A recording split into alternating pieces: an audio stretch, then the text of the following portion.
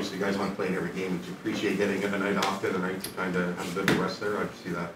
Yeah, yes and no. I think as a competitor, you want to play.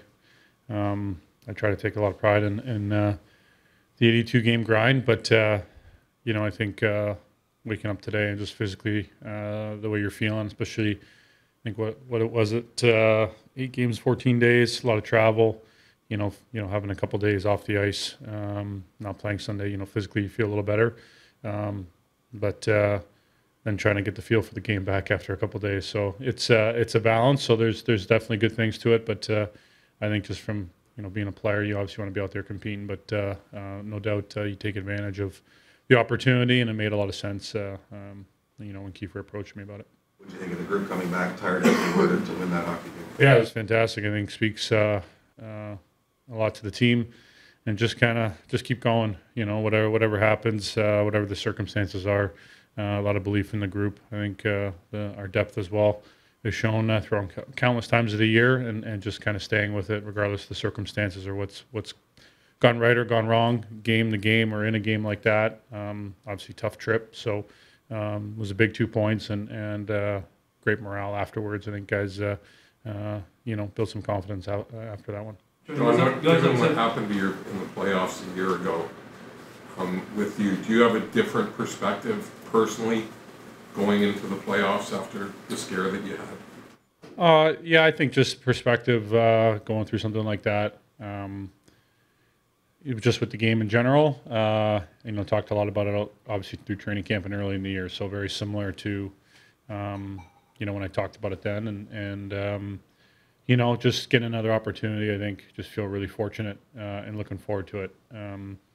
It's a special time of year. Nothing better than competing for the Stanley Cup. So just excited for the opportunity. I think first and foremost, and just never to take it for granted, and unfortunately going through something like that, but it is what it is, and just accepted it and move forward.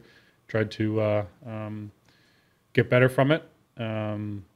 And like I said, it just gives you more appreciation for playing the game and doing what we do and getting that opportunity. John, personal goals are secondary to team goals, but do you have a chance to sit back sometimes on the bench or play most just about what Austin's done this season? Where game 81 now, he's 2 away from 60. Have you had a chance to, or do you want to stay in the moment and just sort of experience it as is? Yeah, I don't talk about it with him too much. I think he wants to just focus on playing, and things obviously are going tremendously well for him. He's in an amazing rhythm, and obviously his game just continues to take off and keep going up and up and finding ways to hit new benchmarks and continue to be so effective. Not just the results, but I think how he's doing it. I think everyone watching just sees the progression and how he's getting those results is pretty phenomenal. I think when we talk amongst ourselves in the group, we're just pretty know we have a pretty special player that we're playing with, doing some remarkable things, and a great person with a great demeanor, and the leadership side of things have really continued to grow for him, and the presence he has and the way he's leading by example for our team and driving the team is phenomenal. So, we shake our heads sometimes on the bench when you see, some of those go in and how he's doing it, and just, we know he's pretty good. So, it's, I think fun for the group to see him do what he's been doing and make some history here with some of the milestones he's hit. It's very rare to get 60s. Stamkos once, Ovechkin once. How much do you want to see it for him? Yeah, I think no doubt we want to see it. I think he's in the position, I think, because of the way he's approached it first and foremost, and the way he continues to work at his game and his consistency and the diligence that he puts in on a daily basis to be at the best of his ability night in, night out, and be as consistent as he has been. And then for the team, it's just playing our team game, not trying to focus on those things so much, take care of our business. And we know he's our driving force offensively. There's no doubt he's going to find ways to create opportunities, and the way our team plays, how he's counted on in that area. So we obviously want to see it, but I think we just want to keep going with the same approach and let that kind of take care of itself. And he's what's his goals per game? It's pretty odds are pretty good. So we just want to just keep playing the same way and have the same focus, and I know he does too. So. Is there something that makes him effective defensively that's kind of grown as we've been here? I just think he just continues to build confidence in all areas and just feels so good. I think about his instincts and his reads I think everyone's probably seen the continued evolution in the physical nature of his game, even using contact without the puck, and then his ability to protect it with the puck, and his body control is really exceptional. And I've always been marveled, even when his first couple of years in the league, just his ability to strip pucks is uncanny, and is a talent that it's, I don't know, you can really teach it just because the instincts, and then obviously his ability to execute that, and obviously turn it into offense so quickly, to me is pretty remarkable. So that has always been a highlight, and I think with how he's gotten better physically, skating, all those things, that only highlights that even more without the puck. He's always just kind of reading the play on the right side of it defensively, and then his ability to strip guys and use his body to take pucks away and transition offense is pretty remarkable. What makes that such a unique skill? Why is it so tough to strip pucks?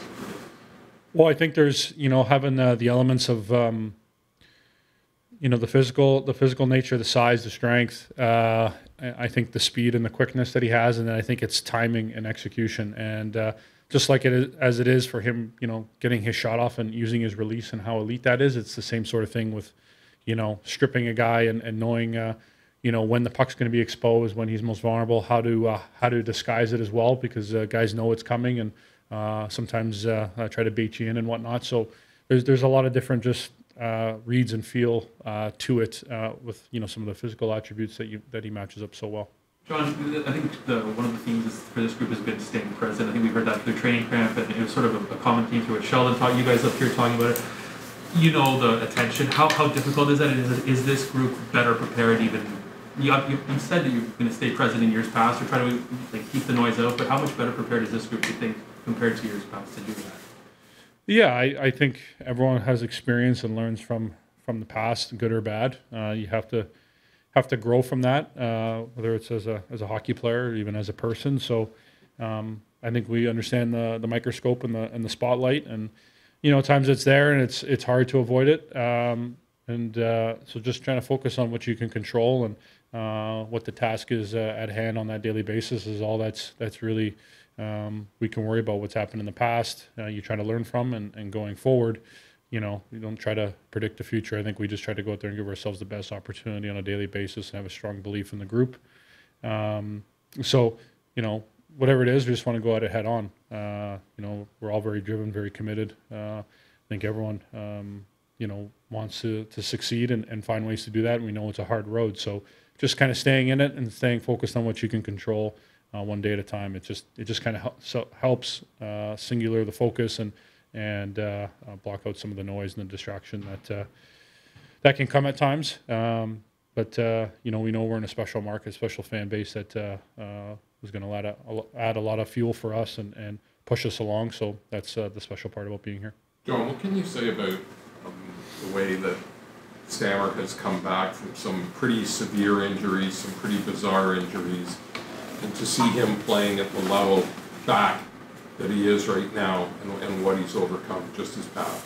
Yeah, obviously this past week and last summer games on been quite a tear, and all season he's been really good. Obviously, his production is right at the top of prime of his career, and I think that's some of the things that I've talked about in the past. So just the ups and downs of a career. Some years are better than others. It'd be great to have a career year every year. But when you have a guy that's driven like him and as talented as him, and I think certainly, having the success their team has had over the last number of seasons has probably built a lot of confidence and belief. And he's been through a lot physically. And I think, a lot's been talked about earlier in his career when, he made some tremendous strides and was showing that when he scored 60 and had some, great years challenging for the Rocket and his commitment off the ice. And I'm sure that hasn't changed. So especially when had some of the injuries he's had, so he's having a great year.